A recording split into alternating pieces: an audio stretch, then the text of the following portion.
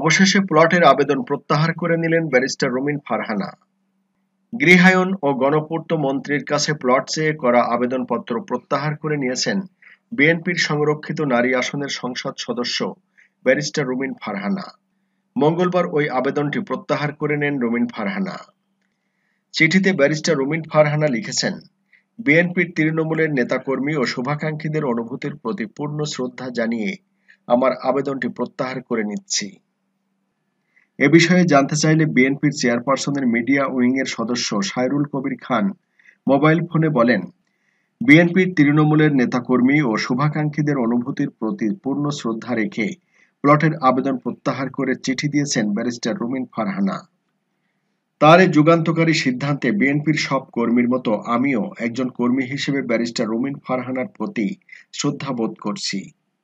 এর আগে গত ৩ আগস্ট নিজের নামে রাজধানীর পূর্বাচলে ১০ কাঠা প্লট বরাদ্দ চেয়ে গৃহায়ন ও গণপূর্ত মন্ত্রী সম রেজাউল করিমের কাছে আবেদন করেন রুমিন ফারহানা। জাতীয় সংসদের প্যাডে পাঠানো ওই চিঠিতে রুমিন লেখেন, ঢাকাস্থ পূর্বাচল আবাসিক এলাকায় ১০ কাঠার প্লটের প্রয়োজন। আমার নামে ১০ কাঠা প্লট বরাদ্দের জন্য সুব্যবস্থা করে দিতে আপনার মর্জি হয়।